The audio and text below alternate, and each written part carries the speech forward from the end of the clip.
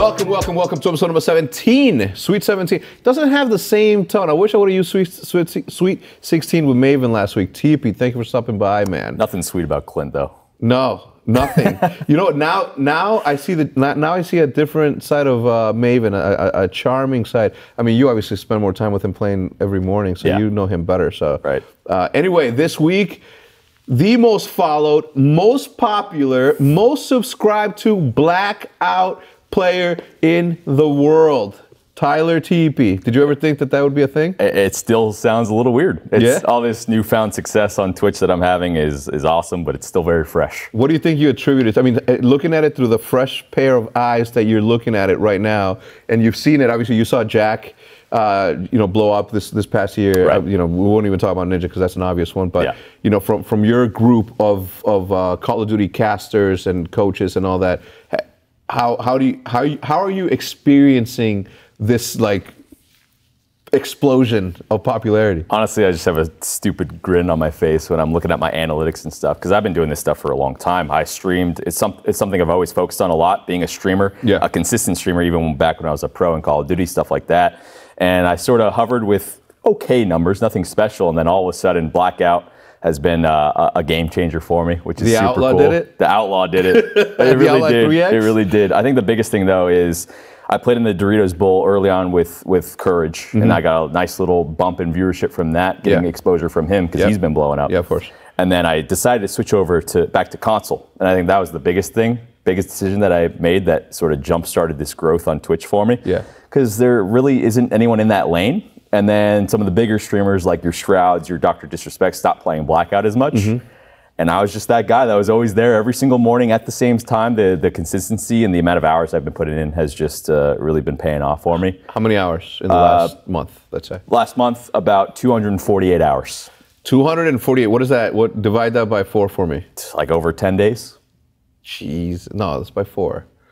Oh, by 4, yeah. 248 by 4, Sorry. so let's see. 40 a week times 4 is 160 hours, and then you add, so a lot. You know, that's the math that comes out of that, the total sum. That it's a lot of hours. It's a lot of hours. How does your wife feel about it? Obviously, she's experiencing this with you. Fortunately, I have the best wife ever. She's been supporting me since, I wasn't really making anything at the start of the pro days. So she's used to these crazy hours I've been putting in for when I was practicing for events, stuff like that. So we both know that growth like this is, once in a lifetime sort of thing. Oh, yeah. So she is completely understanding. She works full time as well. And then I also have coaching to do on the side. So I'll stream my 8, 9, 10 hours per day. Yeah. Go watch 2 sets of scrims. We'll talk. We'll catch up for maybe 30 minutes, maybe an hour before we both go to bed because we're both extremely tired from working all day. So I wouldn't be able to do it without her. All this stuff, to be honest. So I'm blessed for sure. It's no longer behind. It's to the side of every successful man, there's a very powerful woman. Yeah. I stopped saying behind every successful man because it sounds a little bit like that. Like when people said, any single time people would talk about Jude and say, behind every successful man, there's a very powerful woman or strong woman. I'm like, she wasn't behind me. She was like right near me. Right alongside. She was just to my right. Yeah. An equal partner. So that's super dope. My question was more like, how is she experiencing this? Like, because she's seen you, right? Be a pro player, right? Win a championship, a world championship. She's seen you win countless regular championships, going to coaching, going to caster, and then finally, you start doing what you've been doing all along. But now you're seeing this sort of success that sort of beats everything else that you've done in the past from a earning standpoint. And that obviously you being young and in the future hopefully starting a family, like this plays into that sort of storyline, right? Like for you. A lot of people that are young are always like, well, I want to spend as much time with my significant other as much as I can. But how long have you been with your wife? We'll be together for 10 years in April. Married for 3 though. Married for 3. All right. So that I think is the powerful tool that you need in order to have like a very same page mentality with your significant other that says, babe, you're gonna go work and I'm gonna go work and we'll see each other and we'll try to see each other as much as we can. We're together. We're working towards a common goal. And then like obviously this benefits both of you. So that's super, super, super cool, man. It's exciting because when we made this move, we moved to Texas here to Frisco recently. Yeah. And we were sort of, we were both working in Cali. Obviously, that's where we're both from, San Diego, North County. And things were steadily growing for us, you know, just trying to save money, save enough to buy a house, the normal grind that usually most people are in their 20s. And we decided to make this move. She got a job offer out here. Obviously, you guys are located out here. So when we made this move, we both sort of were on the same page that this is grind time. Yeah. We're trying to save to buy a house. We have plans to start a family before we're 30. Yeah. So all this stuff has been obviously amazing to expedite those goals. Do you have a specific year as to when you're gonna? It's sort of make a deposit. It's like a soft goal of like around 30 if when we want to have kids and start a family and do all that type of stuff. I always told Jude, I always told everybody, I'm like, when I'm 29, I'm gonna have my kid. Yeah. I said at that time I used to say my first kid. Because I didn't know how many I wanted to have, and then I had Olivia, and I'm like, you know, once enough. Right. You know, we care about the planet. You know what I'm saying? Like, I'm kidding. Very responsible. To anybody that has more than one kid, I'm just joking. Anyway, so welcome to the Eavesdrop podcast. Our sponsor today is Squarespace, a website in which you can create your own website. Very easy to use, multi-tool. You can add your store, you can add pictures, and it's all super simple to make. It's squarespace.com/lastpod for 10% off. You don't have a website right now, so this will be perfect for a new internet-tainterpreneur. That's the new word that we're using. It's T. Martin's, but I'm trying to steal it. Internet-tainterpreneur like you needs obviously a website because you sell a lot of merch. Right? And as I said that, I know that I have a box right there with my name on it from your shop. Perfect. That has, and I was supposed to wear it today, but I'm a moron sometimes in the morning. You got to rep the product, man. Yeah, I know. I could have been wearing it right now. And I wore I already had my outfit planned out. Yeah. And then today I saw the embos. This is what I call the embos. Yeah, I mean, that's all he wears. That's my man's. Anyway, so it's squarespace.com/lastpod. Again, it is super intuitive to use. You can move around your pictures and create something. And again, if you use code LASTPOD, you get 10% off on your first purchase. Maddie, I need you to start a website for me after this. Just go to squarespace.com/lastpod and then use LASTPOD so we could get the discount as well. Anyway, we got to get the store launched up. And obviously, you have done a really, really good job with your merch. It's difficult for influencers and entertainers that are starting an apparel company to get really lost in their brand, not identifying whether or not their logo or their name or their brand is a logo or a brand, two different things. Because think about Apple obviously has the Apple, but it also says Apple. You have Nike and you have the Nike and then you have the swoosh. It's standalone as both branding and logo. So how did you decide with the? I like it. It's a teepee. It's a teepee with teep underneath. Yeah. But which is super dope because it's simple. It's understated. Sort of like you. You know what I'm saying? Like a wholesome, calm dude. Voice of a god, right? So yeah, check it out. What's the website to get your stuff? It's a Streamlabs website, so I do it through Streamlabs, so they fulfill all the orders for me. I don't know the link off the top of my head, but it's go on my Twitter bio. It's right there. Twitter bio or twitch.com/Teep. Teepee. Yeah, love it. So obviously your full name is Tyler Polchow. So you got your first your initials TP and made that happen. Yep. All right. So Tyler, we usually like to start the podcast by saying, who are you today? So today I am the coach of the Optic Gaming Call of Duty team. I've been coaching them for a little over a year now. I came on during World War II, and that was not a fun year. But overall, we turned it around. We're having a good start to Black Ops 4. And on the side, well, I guess it's coming to the forefront now, but I do content, live streaming, YouTube videos, all that fun stuff. So if you were to identify yourself right now, I like the fact that you said coach first, and thank you for that. Yeah. For us, always finding a qualified coach was super important. And then we finally got a chance to work with you. Obviously, you were in Optic Nation for a while, and I was super happy about that.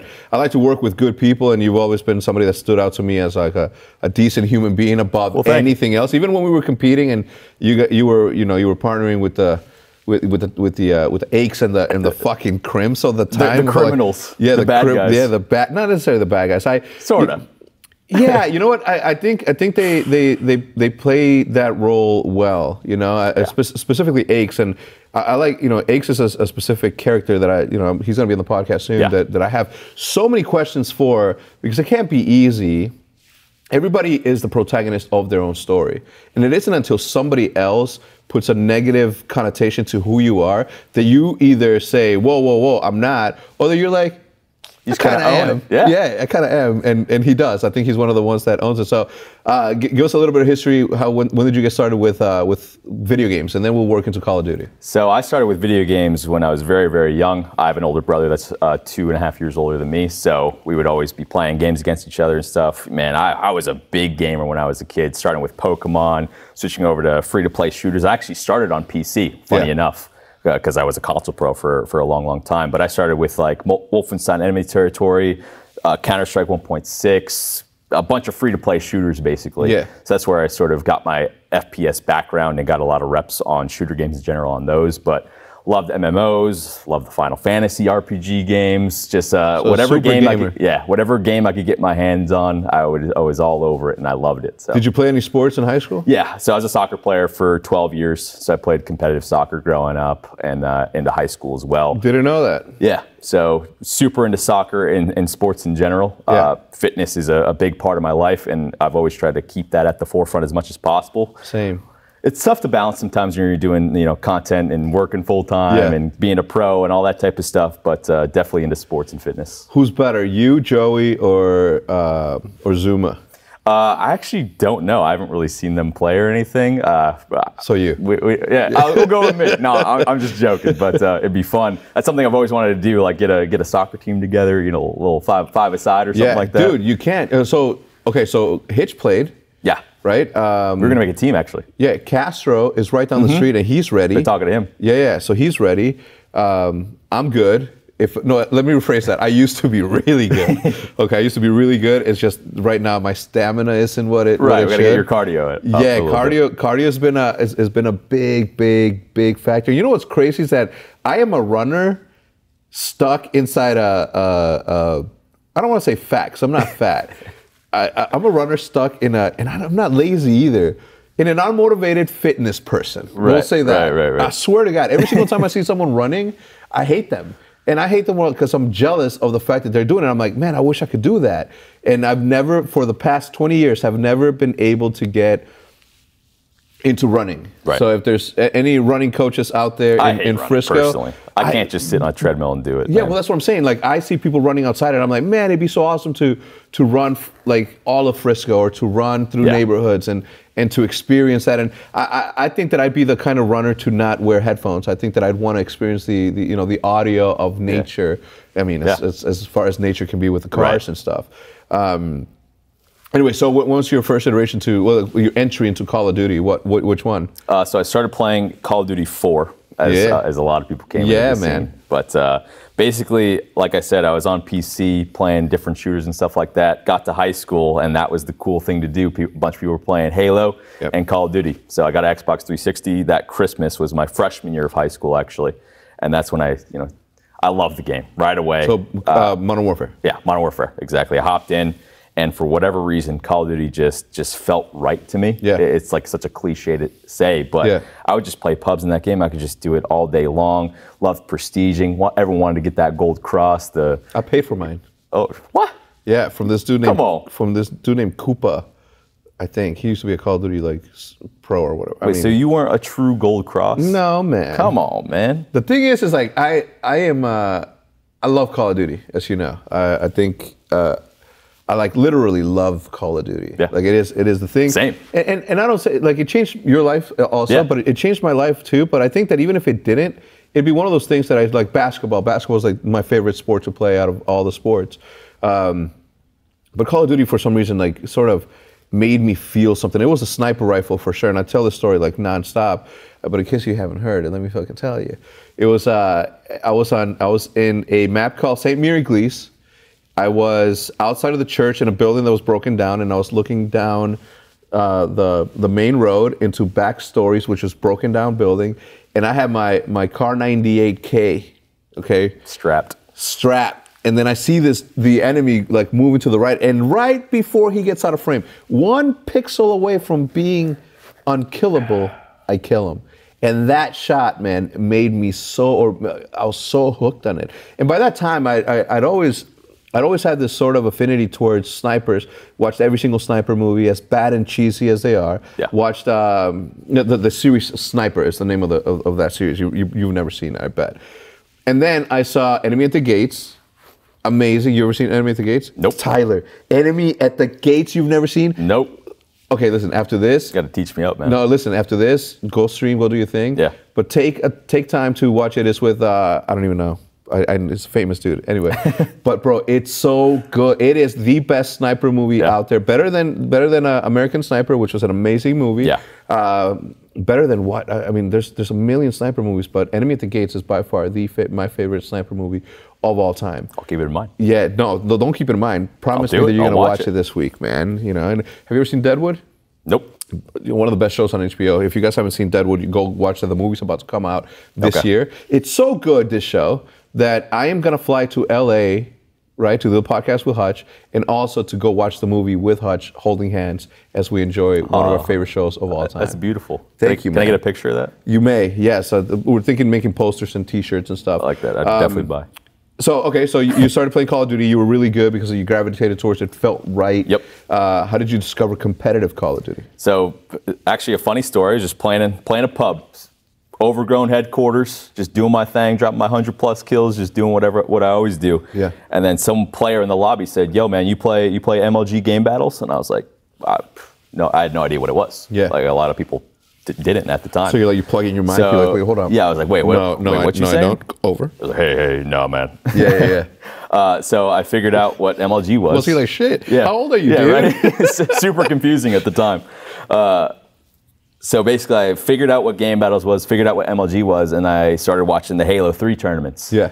And as soon as I saw that, I'm like, wait, hold up. I can play this for a chance at money. Yeah. And that was all I needed. So I started watching, the Halo 3 gods do their thing. Yeah. Snipe Down doing his montages, all that type of stuff. Yeah. And that was the moment for me where I was like, I know what I want to do now. I definitely do. So from that moment on, what grade were you in? This must have been end of freshman year, maybe sophomore year of high school. Uh-huh. So I was, 15, 16 at the time, something like that. I was 26. So basically, from that moment on, we started playing GBs. We were just terrible. I was on some random game battles team. We would end the season like 50 Wait, but and 50. how did you find your teammates? From that pub. So that guy had a team on game battles, and he had a couple of friends that he would play with from his. I don't know if it was his hometown or whatever. Do you remember his name? It was the group that I played with was guy's name was Regulate, Lancers, and Garrett. Any of them still around? No. I'm still talk to any of them? I still talk to them every once in a while. We'll check in, just see how we're doing. Hell yeah! But that was our first team. It was Authentic Reality. So we started getting our reps in on GB, and that's when I started figuring out who the top players were at the time. So it was like your Team Fears, Envy, all those guys. And when I would match up against them in a match or whatever, I'm like, oh, I got to go dumb hard. I got to make sure I get my pictures and all that type of stuff at the time, because that was the cream of the crop, right? That was the people that you had to see how good you were Unreal against. Talent, UT was before they became Envy. Right. So I would play those game battles matches, and that's when they started developing into the PCLs and all that type of stuff. Yeah. So I didn't start actually going for those bigger tournaments until Modern Warfare 2 came out, because I was still busy with soccer and all that type of stuff. I had some real life obligations going on, so I couldn't really put in all that time that I wanted to with Call of Duty and gaming and everything. And then it was around the time where the PCLs came out for Modern Warfare 2, and so they had that was when the split happened, where they had the PCLs on Xbox and PlayStation. Yeah. And it was around the time when me and the now wife were just starting to talk and started dating. So the actual pro circuit and the Nationals tournament was on PlayStation. I was an Xbox guy. Yeah. Who was? Everyone was. Exactly. So she had a PlayStation. Nice. So I was like... She gamed too? She gamed too. What does she play? Does she play Call of Duty now? So her favorite series was the Ratchet and Clanks and just different RPG games. Okay, yeah. But yeah, we played Call of Duty and stuff too. Yeah? So I got a little... You should do... there's gaming dates. Yeah, there's this couple called Husband and Wife Gaming, and then there's Father and Son Gaming. Yeah, I've seen that one. Yeah, I always thought that was like super...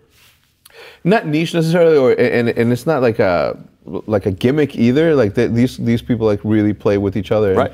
And that's it's awesome. I love to see stuff. I wanted to do the Optic Brothers show with me and my brother, yeah, because he played obviously as you know, and Anyway, I thought it'd be really cool. You should think about doing something. It's a good like idea. that. I get a lot of my streamers like, well, you and the wife should play duos or whatever. And I talked to the wife about it. She's like, I would just be absolute shit. So I don't know. Yeah, if I well, to start it out, and yeah, and what do you really need, right? Besides you're gonna carry. Yeah. Right? If she goes, but she wants to be good too. That's the thing. We used to play Black Ops 2 League play together and stuff like that. She had one of the best MSMC shots I've ever seen, I think. Well, there you go. We should have picked her. I always said that the most smart. Look, if very early on when Nature was on the team, and we had the four, obviously Big Time American and Sethi. Yeah. I always said I'm like guys, you better pray that there's no girl out there that's like incredible or just as good as any of you, because one of you is getting dropped for her, and we're gonna have the most marketable team in the world. Easily. I always had this this marketability. Right.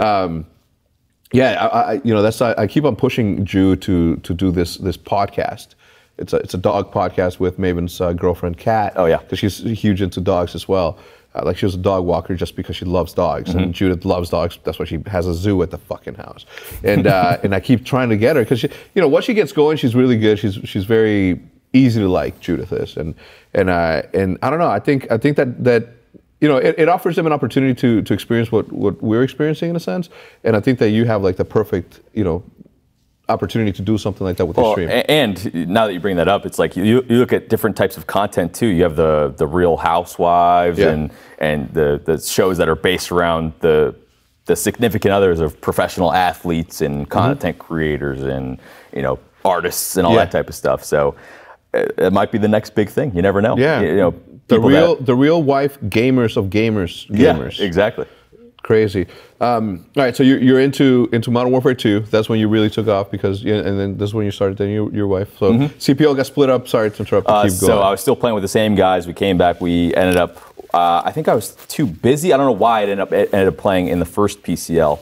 But I put in all my effort into the second Pro Circuit ladder on Modern Warfare 2 for PlayStation.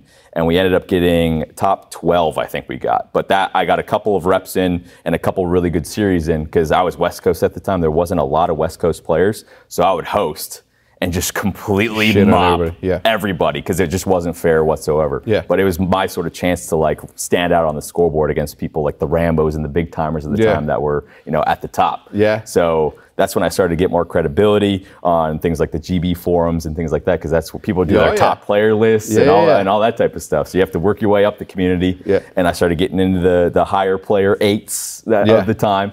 So that's where I got a lot better in a short period of time. So in the matter of like 4 to 6 months, I went from being kind of average in my opinion to being one of the best players. Yeah. So that's when I started, really getting a lot of pro points, which is very important too. Yep. And that's when I started talking to Aches. That's where we met, and we talk on AIM. Yeah. AOL Instant Messenger. That was the like voice or text. Just text. Okay. Yeah. And that's when he was thinking about making a roster change possibly. So he was already on the team. So he was on a different team. I think it was just Leverage was his team at the time. Yeah. So that's where the Leverage name comes from. Yeah. That's Pat's. Yeah. So we started talking. He wanted to drop one of his players, and we started talking. I'm like, all right, let's make it happen. So anyways, long story short, we make it to Nats. We qualify with enough pro points. We play our first event there. It was me, Aches, Miles, and Juggonometry was our roster for Nats. First event we went to, I was so goddamn nervous. Yeah. Because this was like, my mom had to come with me because she didn't think it was like legit or anything. Yeah. But it was actually a lot of fun watching the Halo event. StarCraft was there, and the first COD event that I had actually gone and competed at, and we ended up getting second place. So that we won like $1,000, $1,500 each, or something like that, which was at the time good cash. A lot of money, yeah. You're in high school. I was like, Mom, look, here we go. We got a check. Yeah. Got a check in the mail, and that's when everything sort of became realistic that I could do this, and that's when the duo of me and Aches started. Yeah, that's crazy, man. It's crazy because, had you not been in that lobby that one time, right, with the one kid that said, hey, do you play game battles? How long would it have taken for me to learn about it? Yeah, exactly. Yeah, I love these little like moments in time that really alter or reshape what your reality was up until that point. Yeah, exactly. When did you start getting, okay, so the timeline goes, Modern Warfare is when you started. Yeah. Modern Warfare 2 is when you learned about game battle. Anyway, so you teamed up with Aches in Modern Warfare 2? Correct. So if I remember correctly, Modern Warfare 2 was when we first had our team with them. And then the following game was what, Black Ops 1? Is that right? Yeah. That's when we met. I met you, I first heard about you in person when you were being casted by Fwiz at the what's that blues? What's the shit? House of Blues. House of Blues. Mm-hmm. GameStop House of Blues tournament in LA on one of the fucking streets. Yeah. And there was 2 teams. How many teams were there? I think it was 4 teams, if I remember. Yeah, 4 teams. And you know what's crazy about that is that I was a host there, and they gave me the microphone, and then I grabbed the mic and I'm like, all right, I've seen millions of concerts. I don't know, the first thing that you do is like, what's up, LA? How's everybody doing? Yeah, I remember. And I grab the mic and I get to the stage and there's like, let's call it 50 people in the crowd. And I walk up to the front. I'm like, what's up, LA? How's everyone doing? And everybody's like, we're here to watch video games. And I was just like, Jesus. I was like, all right, cool. So we're gonna get started. You know, I want nothing to do with any of you out there in the crowd. Right. In my head, obviously, I'm like, all right, cool, let's get started. You know, and I played it cool. But inside, when you get up there and then you let go of the nerves by saying the first words. I mean, you know, I'm sure a lot of people haven't had a chance. It's like public speaking. Yeah. You know, once you get going, you're good. But it's that first, you know, getting up there and everyone's looking at you. The jitters. You're buzzing and it's just like your ears are ringing and it's like, anyway. So the second I said, what's up, LA? How's it? I'm like, all right, cool. I'm good. I'm done. Got away. Gave the mic to Fwiz. Fwiz started casting and I was like, oh my God, this guy's incredible. Yeah. Because that was the second time Fwiz and I hung out. Okay. So it's crazy. All right, so that happens. Did you guys compete at the XP, Call of Duty XP? Yeah, I was at XP. Okay. Mm-hmm. What place did you come in? Not good. Last. Did you really last? Mm-hmm. What was your team at the time? So another funny story. So the team that I wanted to make, all my players were too young to compete, so I had to form my own team. Mm-hmm. So going into that tournament, it was probably my team and you guys that were going in as some of the favorites going into to XP. So it was me, Proofy, Stainville, and Assassin. Oh. I picked all the goats of the time. Yes. And I'm like, there's no chance I lose. None. I'm gonna win this, whatever, $400,000, no problem. Yeah. We go in, we play against our first round was Obey. It was Clayster, Breezy, like Triz. I don't remember what the roster was off the top of my head, but we were playing TDM. It was a mess with of a baby monitor. with the baby monitor. Yeah. People. So we end up getting 3-0'd, and I don't think I've ever been more depressed. Yeah. Because that was the biggest. Proofy, you never saw him again. Yeah. Seriously. Yeah. He took his.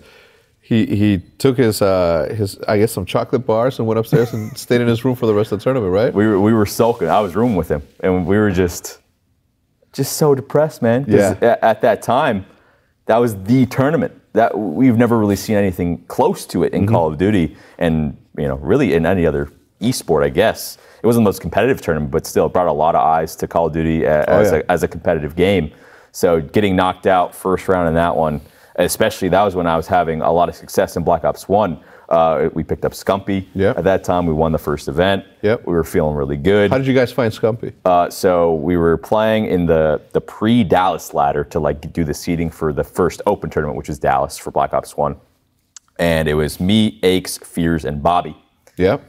And basically we were having... Bobby Hamwee. Yes, exactly. What happened to that dude? I have no idea what happened to that dude. I know he's a bass fisherman because we... interact on Twitter every so often. Anyway, sorry. Yeah, I haven't talked to Bobby in my brain's all over the place right now. Yeah, because you hear it's these memories. Names. Yeah, exactly. You remember them. So basically, there's an up and coming couple of players that we had our eye on because we were doing really well. We were quote unquote the best team at the time, and we had a chance to pick up this new up and comer, which was Scumpy. But how did you find him? So we play against him in the ladder. Yeah. So we obviously. We get a lot of matches in. We'd have like 50, 60, 70, 80 matches in on this ladder. Yeah. So you play against these guys on a regular occasion. We were the #1 seed at the time, and we decided to make a change. So we ended up dropping, Bobby and Scump were friends. So we ended up making the change to drop Fears for Scump. Yeah. So we go into the first tournament. It was me, Aches, Scump, and Bob. And that's when we won it. Yeah. We just sort of cruised through the tournament, leverage, to be honest. Right? Yep, that was Quantic leverage. That's crazy. But obviously, for people that are watching this, and I hope that you pay close attention to what he's saying because he was in high school, he was playing part time. you know, people often ask us, like, how do I get discovered? How do I get, you know, how do I break through? And it's a good question, because right now there isn't a set sort of pathway for up and comers to become something. And you know, all over the place, you've seen leagues pop out. You have this high school league that's doing something. You have this other high school league that's doing something. You have this college leagues that are having. But and I always say, I'm like, those are a little bit of a flawed concept. Like, I understand the need for something like that, but it cannot be that. Right. It can't be the way that they're shaping it out to be, where there's going to be this collegiate, you know, intramural sort of thing, where after school, you know, the traditional. You know, basketball, football, you know, we're going to go across town to play this high school, that high school. It can't be that, because one, it's online. Yep. Two, if you're young and you're good, you can still become pro, like, right there and then. Unlike physical sports, you don't need to, all you need is your hand-eye coordination and good thumbs. Or, you know what I'm saying? So what is like your number one, like, to this day as a coach, let's say, what's the best advice that you can give somebody that wants to become that? Because you've done it all. You went from an average player to a semi-pro to a pro to a world fucking champion to coach, and now the personality that you are today. It's tough to give advice, because we do have the AM circuit now in the CWL, which I think is a really good opportunity. But it's all about getting to that point where you actually have a dedicated team and you have some sort of way to get better. So I guess the biggest things is, whenever you have an opportunity to match up against some of these top players, whether it be, you know, we had the 2Ks of times past where you had a chance to compete against top players, find a dedicated squad, start on your game battles ladders, and get reps in on the actual game types that the pros play on. Yeah. And then work your way up those ladders, start, you know, those pay to enter tournaments. That's how you play against better competition. It's all about putting yourself in a situation where you're practicing against people that are better than you. Because if you keep playing the people on the same playing field as you, you're never going to improve. How are you going to improve? You need to get smacked in the face a little bit so you can stand back up and realize how they're beating you and why they're better than you. And if it's just talent, if it's just knowledge, if it's experience, figure out what your next steps need to be as to how to improve your gameplay and your entire team's gameplay. Because it's 5v5 now. It's not just you. You could be the best player in the world. If no one likes you, you're not going to get on a team and you're going to get dropped. Yeah. It's as simple as that. Yeah. They always have to say, hey, how do you scout players? Like, even as close as recent as yesterday, somebody's like, how do players scout, or how do you scout players?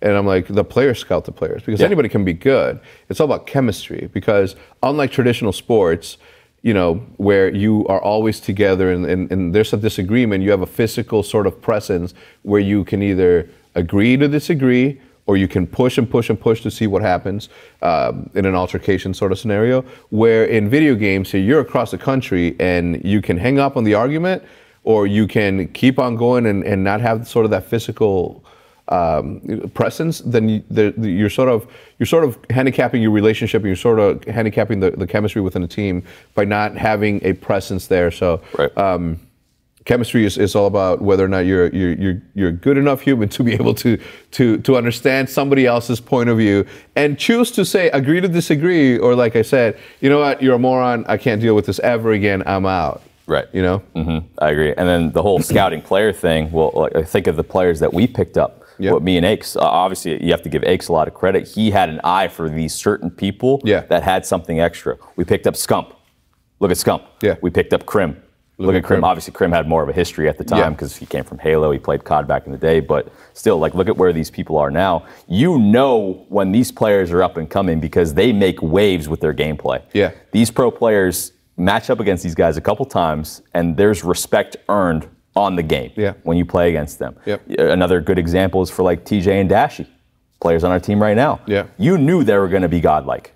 And how can you explain it? You see them play, you see them match up against some of the best people in the world, and they're doing great. It's as simple as that. If you are good enough and you have enough social skills to work your way up the community and up the ladder, like Dashy and TJ, for example, they were stuck playing S&D tournaments for a while, but they would sure as hell won a lot of them. Yeah. And people notice that. Quick interruption. I want to give a huge shout out to macweldon.com/eavesdrop. If you want to get 20% off your purchase, you use the code eavesdrop. I used my own code to get a discount because it was right there. And then why shouldn't I? Now, Mack Weldon is a company that has a very key focus on smart design, premium fabrics, and you can get anything from socks that you wear every single day, underwear, boxer briefs in my experience. I pretty much ended up ordering a whole bunch of socks, a whole bunch of underwear, because, you know, washing, I'd rather use 30 days of underwear and then throw them in a pile and then wash them all at once and then have everything clean when I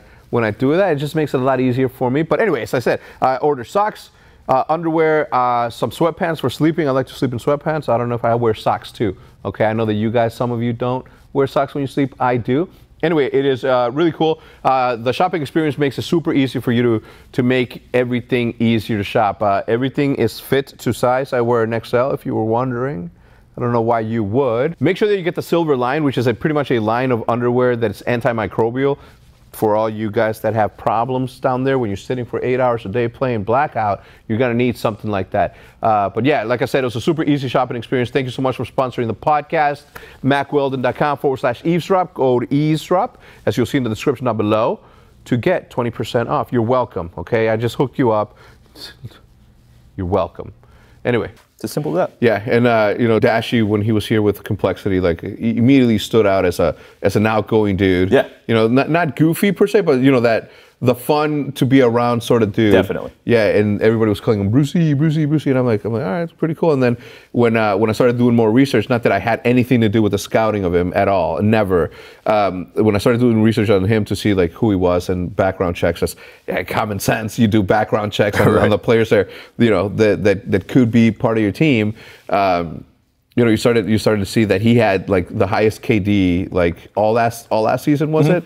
And I'm like, how does somebody like that has the highest KD all across all of them against, you know, the tougher competition that ends up being better at them in placing better is still stuck in a situation where you know, where he doesn't necessarily have the right infrastructure team-wise around him. And it isn't until gaps need to be filled that those sort of opportunities happen. And you know, if you look at him, the amount of offers that he may have had while we were trying to pick him up, had to have been a lot. Well, especially at the time too. Yeah, we switched over to 5v5. 100 so that just automatically opened a lot of spots open. Plus 100 Thieves gets in the market with Nade. So yeah, think about that. A lot of spots get open, and I don't know what was it. What do you think? What did you say to him to come on to play with us? I never spoke to him individually. Obviously, a lot of the roster stuff, because at the time it was Krim, Seth, me, and we sort of just gave our opinions on certain players. What we thought about what the roles were going to be for the new game. We wrote it on the whiteboard, remember? Right, exactly. So we just kind of figured out what all of our options were. And sort of, you know, you talk about the skill, you talk about the roles of the actual in-game stuff, and then we also thought about who would fit in with the style of team that we wanted to. So picking up young players in the fashion that we did, and obviously we got Karma back, the GOAT. I feel like we just made a great combination of these younger, crazy talents that are also just very open to listen to the most well-accomplished players. Yeah, when the whole Karma thing went down, which side were you on? Because obviously me and Hitch were on the no, let's keep Karma. But you know, obviously we have emotional attachments to certain players, and we don't see things the way that you guys see it. Right. And at the time, it was bad. You know, like it's terrible. I remember you saying that you've never been a part of such a talented team that just didn't get along, or it was a combination of them. I feel like the most complacent group of people. And it was this is exactly when I came on coaching, and it was exactly what I was worried about, and exactly what I thought happened. Yeah. They finally accomplished the goal of winning champs with the dynasty roster. Yeah. That was it. Yeah. That was the last thing that group wanted to do together, and they mentally flipped a switch. I don't know if it was all of them, if it was a few of them, or what it was, because I'll never know. I don't know what they were thinking individually, but that team did it. They were happy. They were okay with what had gone on. And whatever problems came up from that point forward, it didn't seem to matter that much to them. So we go into World War II. They start off hot. They're looking really good. I come on as coach. We lose Dallas, and then things just start to unravel. The practice starts going extremely poor. Seth doesn't figure out a situation to get good reps in online because his internet was a mess at the time. So, and just no one really seemed to care or want to step up to fix that stuff. I think that roster could have been completely fine. It's some of the best players of all time. Yeah. It's the dynasty roster. Yeah. They surpassed my roster as the best roster of all time. And I just don't think they cared enough to I guess, grow up and sort out their issues and figure out why they were frustrated with each other. And it just became more and more toxic over time. And I don't want to take anything away from them or put the blame on them at all, because they're the ones that had all that success. They created this greatness themselves, but it was a very tough situation for me. My first time coaching, I come into an absolute mess, and I'm just trying to do my job. The team. And I was trying, I'm like, guys, we need to do this, we need to do X and Y and practice and focus. And it's just like, they didn't care. They didn't care. They weren't listening as much. It was very frustrating for me. I was just getting demolished on socials as well. No, it was the worst. They're like, well, you came on and ruined the roster and all that crap. I'm like, well, this is just fucking great. Couldn't have been fun to be just great, man. We used to it was a rough year. Yeah, we used to talk about it. I was like, man, poor Teep, man. Yeah. It's a shit show that he walks into. Like, obviously, like, a great opportunity, right? Obviously. Right. But then you walk in and it's just like, because, you know, as a coach, you got to see, like, the dynasty team is like, oh, yeah, I can add a little bit more so we can be even more successful. Yeah, exactly. Right? So we can win decisively and not take all these, you know, like, improvements. It's like that picture, that meme of the dog sitting in the room on fire and everything's fine. It's like, everything's great. Yeah, and then I would see Reddit, and then I would see, obviously, on Twitter, and it's like, Hecz, you got to drop Teep, and you got to change coaches and this, that, and I'm like, it's a little bit more than that, and it's tough because you can't talk about it. Because of it's all about the mental stability of the player, a competitive player, and this blankets all competition across, whether you're a professional shuffleboarder or you're a professional gamer or you're a professional basketball player. You can't mess with the zen of what it is to be a mental case, which most competitive people are. They have to be. There has to be a level of sociopath in them to be able to say, I'm the best. Oh, definitely. I gotta beat you. Especially when I was a pro too, I could speak on that. Like, I was not a mentally healthy person. I'll admit that straight up. To be the best, you need to have that sense of, I'm better than all of you, and there's nothing you can do about it. And if you don't have it, I feel like you can't win multiple times in a row. It sounds crazy thinking about it now, because I've competed in multiple years now. But it took me a little while to get out of that zone. Man, when I stopped playing, I say it was a period of 4 to 6 months where I was trying to normalize the way I thought about things again, because I had a crazy amount of success. The last year and a half of my pro career was a roller coaster. So it was just like everything was a definite shock when I wasn't at that top spot anymore. Well, let me ask you this, and this is gonna fucking get you mad, maybe, or get you back unstable, unhinged. Because I asked you last year, so that I'm like, you could still do this at a pro level, right? You're like, I can shit on 90% of the people that are playing right now.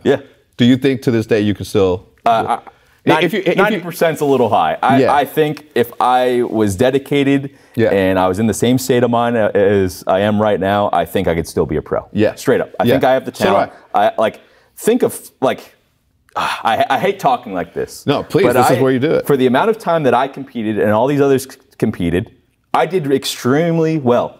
So when people talk poorly about how I didn't compete in as competitive generation and all that type of stuff, it's look, like, these morons a lot of these people were playing at the same time I was. It's not my fault. It's not. How is that my fault? No, it isn't. You know? No. So all these morons say the same thing about fucking Michael Jordan. That if Michael Jordan played, you're triggering so many people right now. I don't give a shit. These are facts. Okay, Michael Jordan's the best that ever lived. Period. Okay, and the fact that people say, well, he didn't play in this era. I'm like, he used to get like punched going up. You know, it doesn't matter. But yeah, no, I agree with you 100%. I think you still can, and that's why I asked you last year. That's why I'm asking you right now, is because I do think that you can. You know, that sort of skill is a flip of a switch, right? And then perfect example, look at Manny Pacquiao. Just recently, they thought that Broner was going to go in there and beat the shit out of him because he's younger, faster, and that. But when you have a talent, and it's a God-given talent, that it's more than just practice. This is a gift. you know, you're above somebody else in that in that situation. And people love stats. Like you look at my career stats, I have like a .98. Yeah. But I sure have a lot of championships. Yeah. I switched roles to the objective when we picked up Scump and Proof back in Black Ops 1. I was a perfectionist when I was a player. I'm still a perfectionist when it comes to being a coach. Yeah. And you see all this talent, and they do not play the game as well as they could. Yeah. So that's exactly why I wanted to be a coach. Yeah. And I think it was the perfect transition for me. Yeah. There are so many little things that people might not pick up on, even pros to this day, that you can just put yourself a little bit ahead of others and be just a little bit faster, a little bit more efficient, and that's how you win multiple championships in the title. Yeah. Because it's very competitive. Yeah. And I think the average talent in COD right now is higher, way higher than when I was playing. Yeah. But they aren't winning. Yeah. A lot of players are new and they're good, but they aren't winning. Yeah. And then, you know, we go back to, 20 minutes from this podcast, 20 minutes ago. If you played against the current state of, current talent out there, your talent would elevate with them as well. It's not a thing where it's like, well, I can't compete here. It's not that. The more you play against people that are better than you, the more that you can elevate your own state. So who knows? Maybe you would have been pushed to become. It's just a different game too. Yeah. Like people play on way higher sensitivities now. Like I'd have to crack up my sensitivity. It's sink or swim. You have to become as competitive as the people around you, and if you don't, then you'll just drop off. Adapt or die. And people thought I was doing so poorly in like AW. It was like, oh, Teep, you were so garbage at that game. It's like, my average placing still wasn't that bad. Yeah. If people had the average placing that I had then, now, people would be okay with it. Yeah. So it's just all scale, and it's only okay when you're doing it. Right, you know what I'm saying? Like, but I understand it too, because what people expected of me was so high, and I expected so highly of myself. So at that time, getting top 8 in AW, that was me playing like shit. Yeah. So I completely understand it too. But people need to keep the scope on the right scale. I laughed at when was it? I don't know. A couple of weeks ago, Nate was telling me how he was trying to. And I don't know if I'm talking out of school here, but it's it's in good-heartedness. But Nate's players were like, I don't know, they try to take a jab at Nate, and then he's like, well, time out. I have more championships than all you motherfuckers, right? So, ease up. Yeah. Like, yeah, sure. I may not be able to compete right now, but you gotta respect the fact that I did something. And it's fucking Nate shot, okay? Exactly. Even if you win 10,000 tournaments from here on out, you may never be able to achieve the level of success that this dude has achieved, transcending. You know what I'm saying? Yeah. So, I don't know. Again, it was all in good fun and all that shit, but. It's fun to take jabs at one another when it comes to that stuff. Yeah, it is when you mean it, though, that you're just like, you need to check yourself. Well, and like, I can completely agree with Nate Shot on some of that stuff. It's like, we're pretty calm. We don't have an ego about that type of stuff. We did well in our time, and we sort of like moved on. But if people want to challenge us on it, it's like, what do you got, like 1 or 2 championships? Who's talking? How many do you have total? So it's kind of skewed at the time. I don't even know how many LAN wins I have, because majors were we counted like online ones as majors, including UMGs and all that. Yeah, people say like 18 for the majors for me. 18 for LANs, it's probably like 13. I don't know, something around that range. So still 99.999% of the players currently playing will never be able to achieve that. Probably. Yeah. Period. So just take that into consideration when you try to challenge somebody, I just hate talking like that, though, because it makes me just come off as like pompous. Not at all, and dude. stuff You're like in good that. company, dude. Yeah. All right, I'll tell you that. Fair enough. I respect that. But like people hear that and they're like, oh, this guy is washed up now and all that type of stuff. I'm like, well, calm it down a little bit. Yeah. It's like I chose to not. I try to give you a platform. You know what I'm saying? Like I'm letting you win some. Maybe I have a better chance, and then you're still not doing it. I often get into these mental arguments with myself about whether or not it's ego or it's egotistical, or if it's you just spitting fucking facts. Right. If you were lying and said, I won 20 championships, or something skewed, I get it. But if you're saying, and you're downgrading it and saying, some of these weren't considered that, and you're saying 18's 18, period. I'm not bragging. I'm telling you what I did. Right. So it's not as hard, right? Right now you can say, you could say, it's like, I'm the most sub to Blackout, player in the world, and that's not bragging. These are just facts. Mm-hmm. It just depends on who you're talking to and how you say it, I guess. Yeah. See, I never sugar, because especially when I'm, not that it means anything or anything, but, you know, when I'm around dudes, I'm a dude. Yeah. You know what I'm saying? I come from the 90s, so anything that I say, period, is period. You know, I don't care about guys' feelings. Right. I never have. I respect that completely. And I don't understand how people soften their tone for, I never would soften my tone for any dude ever. Oh, I do it sometimes. Yeah. I had to in my pro career too. I think one of my biggest accomplishments is staying sane throughout our dynasty run. Yeah. I will give someone a lot of money if they could put up with Aches, Clay, and Krim during that time. Yeah. My God, man. Yeah. It couldn't have been easy. I built so much patience during that time, and I'm so glad I had so much patience. But yeah. the way that we would go about getting better and talking to each other, it just wasn't professional whatsoever. Yeah. It was just raw emotion coming out. Yeah. And we figured out a way to bash our heads together and make it work and be great. Yeah. So, man, it was stressful, though, man. Yeah. Oh, the amount of times where I heard Krim saying he's going to beat the hell out of Pat. Yeah. Yeah. If I had $1 for every time. Yeah, well, that's what I'm saying, and that's where the competition level, and that's where it's as sports as it gets.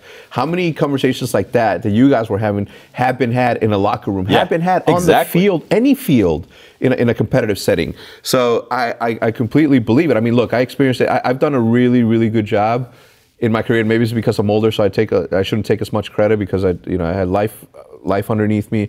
But man, dealing with the egos that, obviously rising superstars, the Nate Shots, the fucking Scumps, them butting heads, and then, obviously getting the Krim Six, who like Krim to me has always been like top 3 favorite players of all time, right? I even said it when he was on Complexity, I believe at the time. Like I got interviewed by Puck, and he's like, who do you like outside of your team? Who's that? And I say Krim Six, man. He just came from Halo. Like, it's a good story. Like, and I love watching him play. So he's always been a player. But, dealing with him and working with him and doing that, like, you get to see, like, the level of competition that just, he can't help to be any other way besides a fucking competitor. He expects perfection. Yeah. Like I said, I spoke words on certain players when I stopped competing. Yeah. And he has the most competitive mind that I've ever seen. Yeah. And he expects greatness from the people around him. Yeah.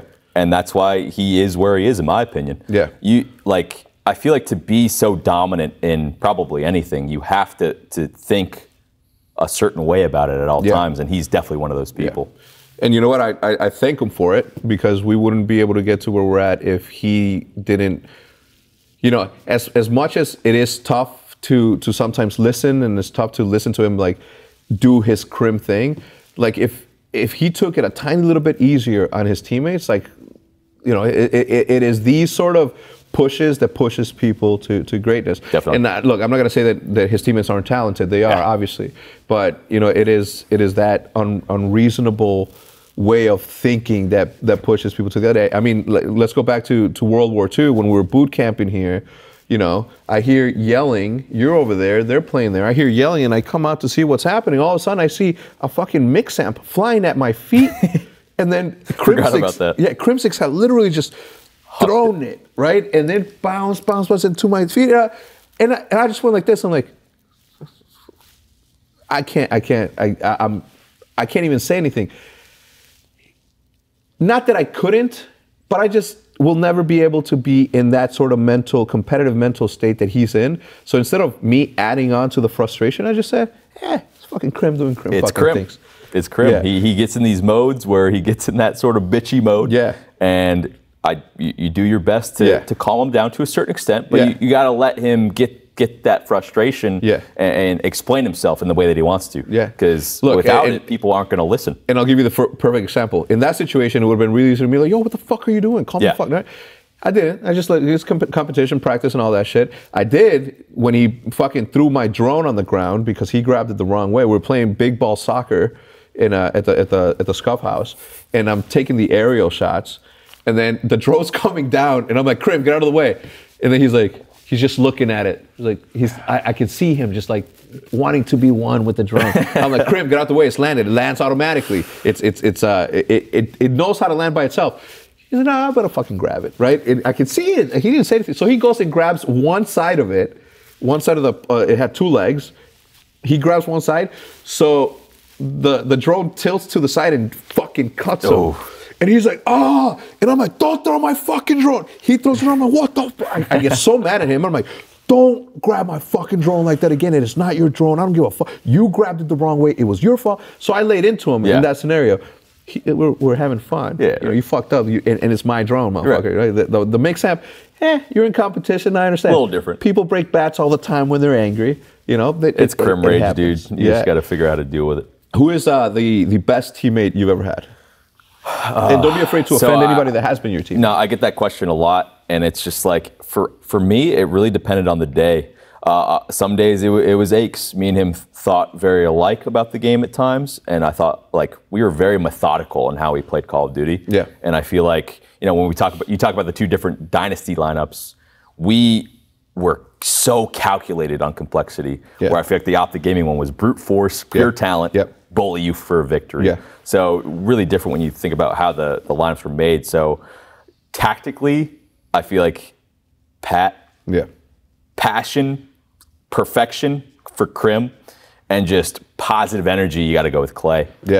So like I list all three of them. Obviously Damon's in there too. Damon just is thinks completely differently about a lot of things, especially when it comes to Call of Duty. And now being in a coaching position, I have to like reinforce, because he's not the most strong. He doesn't, you know, get his points out there very strongly often. So when I hear him bring up certain things, like multiple times, I'm like, guys, listen to Barlow. The guy has picked up on something. Let's pay attention to it, because it's karma. He just figures shit out that other people don't. They keep going B, man. That doesn't get the point across. And I'm like, yo, guys. Especially with loudmouths like, you know. Who's the worst teammate? Ooh. And you can go all the way back and throw somebody under the bus. Who did you say? I've always called Pat my best and worst teammate. Pat, when he was bad, it was definitely Pat. You know, and to me, if somebody was to ask me any day of the week, in the last 10 years, who I think are like the top 3 brightest Call of Duty players of all time, Pat's always in the discussion. Has to be.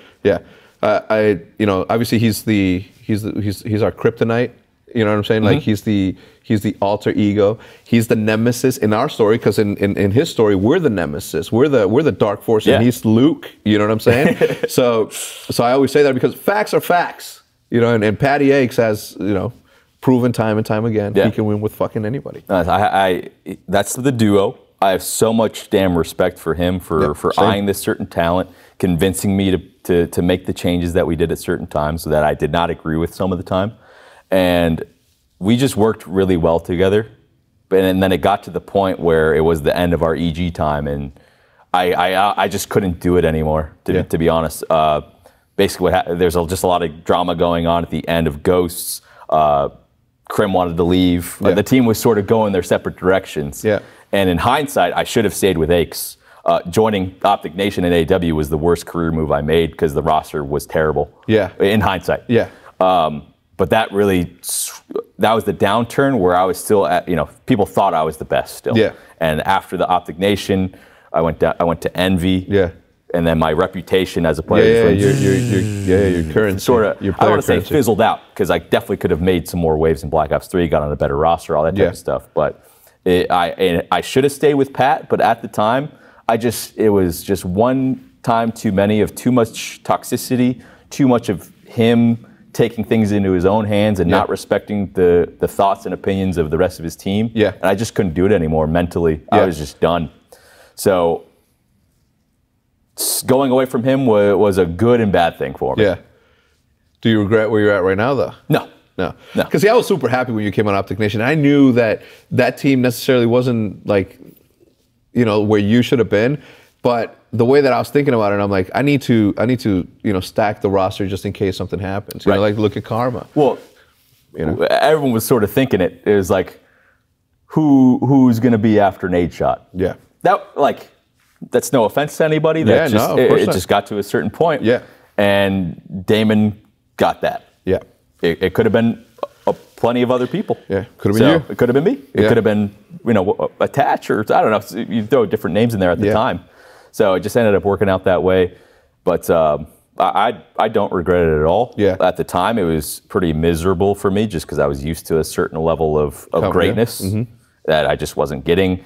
And I feel like the biggest thing that led to me not wanting to play anymore is my passion wasn't being matched, my hours weren't being matched by my teammates, and I myself was becoming a bad teammate. Yeah. Those are the three biggest things where I was like, I need to take a second and reevaluate what I'm doing. Because I was becoming very, very toxic. And the wife might talk about that times as well. I would get off the game and just be fucking pissed that I was getting my time wasted, that my team didn't think about the things the same way as me. And I wasn't a great teammate. So, Yeah. What was your team? You, Bose? Me, Bose, Mir? Proof, and Karma. And then we switched out Bose for Swan for a little bit there. Love Swan. Love Swan. Love Swan. I actually love teaming with that guy because he is a grinder. He has that same sort of mindset. But that was short-lived because of different issues. And then we go into champs, and I was trying to leave, and it was just like, crap happened. You know, Swanee to me is one of the coolest dudes I've ever met in this industry. Like he's just so. He's just good. One day, hopefully, I get to work with him. Like he could be a good corporate level sort of. Definitely, I play Blackout way too much with the guy. Absolutely love him. Yeah, I got 10 kills yesterday. Ooh, I'm nasty with a sniper. I just need to play more. That's the Did you try the new ambush list yet? The sniper one? No. Dude, yeah, it's good. That's your domain right there. Yeah, it is. Snipers. Yeah. Oh, it's easy. It comes easy to natural to me. And I don't know. Again, sniping has always been my thing. What is the one thing? I mean, collabing collabing on different levels with Courage obviously helped you because you collabed on streams and you were good on PC, like really good on PC. Yeah. Something that I'll never be able to say about myself. I just can't. I have too many mental blocks on that. My pinky gets stuck from a basketball injury. That's tough. And I can't press shift. It hurts after pressing shift too long. And brutal. Like key binding, all this stuff is right. But what do you attribute like your? Let me rephrase this or reframe this because I don't want to ask you what do you own. You know, what do you attribute your success to? Because I can tell you it is the fact that you are not only are you good at the game, but you are outworking everybody in like every single day. And did you take that? Because I'm having trouble with my words right now because I can see in my head that Jack, for example, right? Jack came on and outworked everybody else. Happened to be really good at every single game that he played, like you. But he outworked every single person. I mean, Ninja, for as long as he is on top, right? Yeah. But for as long as he had those many successful days, he still was outworking everybody else. Straight up. Inspirations. So for me, did you take a page? Because you used to stream, but you didn't stream as often or as consistent as you did now, did you? Well, debate at certain stints I did, especially throughout some of the earlier Call of Duties, Ghosts, Black Ops 2, Ghosts, AW. I was putting in these crazy hours too, just no one noticed. Yeah, and I definitely lost motivation to do it as time went on because the numbers were okay, but obviously it gets to the point where it's time spent based on money earned and all that type of stuff. What you're putting in, are you getting back? Right. Yeah. So it was really when I came back in for World War II, I would stream ranked for, I was putting crazy hours too, and we got some traction, but people just didn't really like the game as much. Yeah. But yeah, definitely, I watched Ninja for years back when he was, playing Halo, playing Destiny. He just kept putting in those hours. Jack, sort of the same thing. I saw him come up from a lowly Call of Duty caster from nowhere to see where he is now. Yeah. And it just gets to the point where you have to ask yourself, I'm doing the same sort of things as these guys. Why can't I do it too? Yeah. So as soon as I did switch to console for Blackout, I started getting 1,000 viewers. Then I started getting 1,500 concurrent viewers, and then get a couple hosts from Krim and from Seth, and a little help from the Optic Juice, the green wall juice, and it just sort of has formulated into. It turned into 20 straight streams with over 3,000 viewers, and now I'm holding 5, 6, almost 7K concurrents. So I knew I got some momentum. I knew I got that little spark. Yeah. And I was like, me and the wife had a talk. We started looking at my analytics, my unique viewers, my concurrents, all that type of stuff. And it's important. Like, it's grind time. Yeah. So no one's going to outwork me. Yeah. if I keep getting the amount of support, I keep telling my stream, the more I grow, the more I grind. Yeah. Because it's once in a lifetime. It's life-changing. Yeah. We're trying to save to buy a house. We're trying to expedite our future and get these plans going. And this helps. So my eyes lit up, and I'm like, this is what I've been working for, streaming for 7 years. Yeah. Let's go. Yeah. And it's not work, right? You're having fun. It's Call of Duty. You love Call of Duty. I love Blackout. Yeah. So it's just icing on the cake at that point. Cool. I love playing for that many hours. Top three favorite Call of Duties of all time. Black Ops 2. Mm-hmm. COD 4. Yep. And currently this one. We have to wait and see how this lifespan plays out. Yeah. But just the memories of Black Ops 2 for me. Well, winning so much too. Winning so much felt too. Good. And then COD 4, it was just that I could just pub that game. Everyone could, right? Yeah. It was just magical at the time. And then this one's been crazy so far. I didn't pub Blackout Modern Warfare that much. I seriously, even since then, the only thing I play is game battles. I've never been a pub star. You know, even in my sniper days when I used to try to get gameplays, I would only do it as that. But my passion has always been in competition. Obviously, I'll never be able to play at that level, but I still compete, and I get my I get my ass kicked sometimes. Sometimes we win, and it feels good. But the competition to me has always been, and I see everything through the eyes of competition. Graffiti for me has always been like, who's the more talented, who's the most innovative, who can paint the city more, right? It was a competition thing. Rap, for example, I always think who's the most creative, who can compose the best lyrics, the metaphors and the similes the best. That's a competition. Everything in my life has always been competition, and to me, it never surprised me that I ended up in a place where I'm surrounded by competition, because no matter what it is in this world, I can make a competition out of it. Right. It's just the way that I was that's been brought up in me. That's how you get better, straight up. Yeah, and sometimes even when you don't, man, like a lot of people.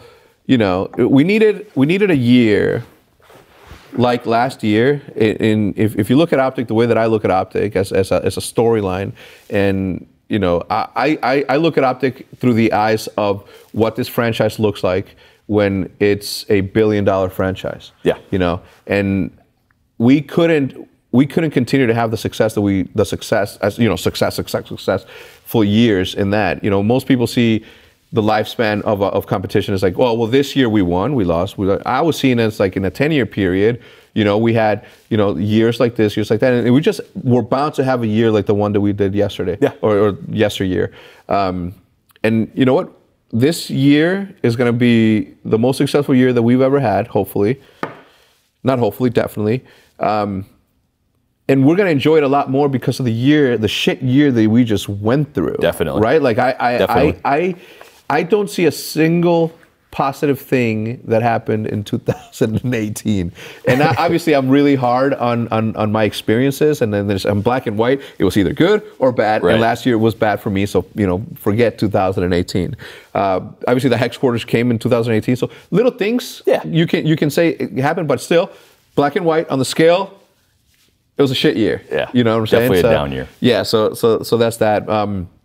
Anyway, look, I don't want to keep you from the grind. I know that you're about to go start, so I want to thank you for stopping by. It won't be the last time. I'm going to call on you several times. Hopefully we can do a 3-person Eavesdrop. Would love to, man. Yeah, it'd be good. It's fun. Share some stories. I think that the next couple of guests are going to be super interesting, so thank you for getting the ball rolling on that. Teepee, you're the man, the myth, the legend. Thank you for stopping by. Thanks for having me. Anything you want to say? Where can people go watch you? Watch me. I stream a lot of hours on twitch.tv/Teepee and sub my YouTube channel, youtube.com/TeepeeCOD. TeepeeCOD, like it. Anyway, so thank you to our sponsor, Squarespace. As I mentioned at the beginning of the podcast, it is a place where you can create a website, simple to use tools, where you can have your whole world into one page. Teepee, you got to do this you got to promise. You got to use code LASTPOD to get the 10% off. Little discount too. Yeah, you get the discount. So you can pretty much create you can put everything on there. You can create your world the way that you want it to be on your own website, all your social media outlets link there. Maybe even create some sort of place where they can just go one-stop shop. You know, the Hecz, this is the last video Hecz posted, the last picture Hecz posted, this is the last tweet Hecz posted, this is the last t-shirt drop that Hecz hasn't dropped yet, but will. Anyway, be sure to check it out. Go there right now, squarespace.com/lastpod, as is listed down below, and use code LASTPOD to get 10% off. Guys, thank you for tuning in. Do not leave without leaving a like.